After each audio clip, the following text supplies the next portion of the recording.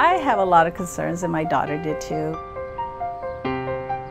You don't know what's in your water.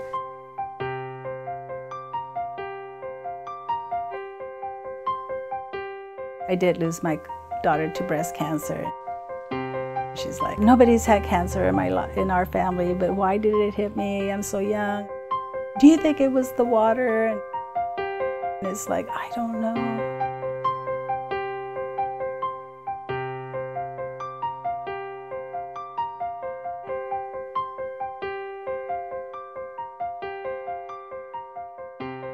My name is Becky Quintana, and I'm from Seville, California, which is in the Central Valley in Tulare County.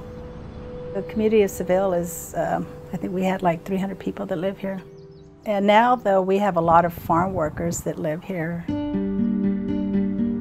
We've always had water issues. Recently, a couple of years ago, our nitrates were really exceeding the legal limit. Of course, when you have nitrates, they send you notices letting you know about the nitrates. And of course, when we have bacteria, they send us notice telling us that we have bacteria. Make sure you boil your water. And of course, when you boil your water, that multiplies the nitrates in your water. So sometimes it's just, don't drink it, don't boil it.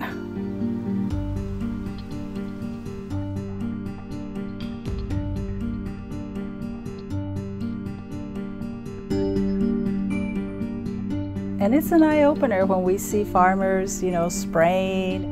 And of course, we do need the ag. That is one of the biggest employers here in Tulare County. You got to work with them, but then also you got to protect our environment. Our neighbor across the street said that their water had run out, but I never thought that it would happen to us until 2 weeks later when our water ran out too. We've been living here for about 9 or 10 years. We started to have problems with our water about 1 or 2 years ago. Everything was just fine, and then less and less water started coming out of the tap. After a while, we didn't have any water coming out of the tap. There was nothing.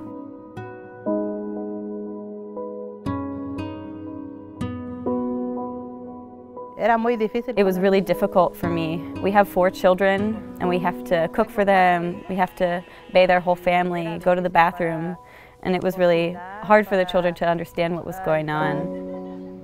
The neighbors started to give us water, but even so, we really didn't want to waste it, so we would try to save as much as possible. So many days we didn't bathe.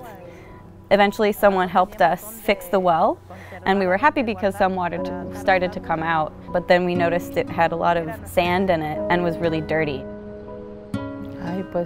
About 3 months ago, they told us that the water was contaminated.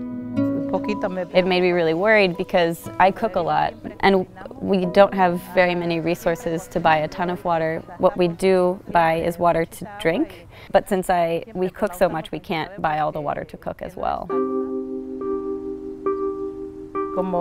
It's difficult for us to buy as much water as we need. Only my husband works, and we're a family of 6. So we buy all the necessary food for our children, and we buy water, but that might mean that we buy less food for our children. Well, I'm really more worried about the health of my children. I'm from a country where we're used to having fewer resources, but my children aren't used to that. With the drought, that has really opened the eyes to a lot of other communities, politicians that, we've always had water issues. We were just a little hand of people from a little community, and we were really ignored for a lot of years.